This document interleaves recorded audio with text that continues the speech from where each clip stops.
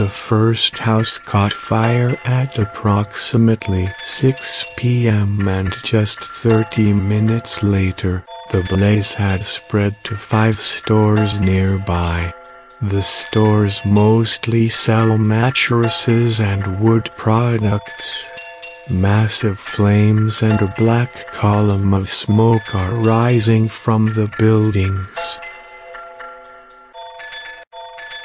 which are just a few meters away from the National Hospital of Pediatrics and the National Hospital of Obstetrics and Gynecology.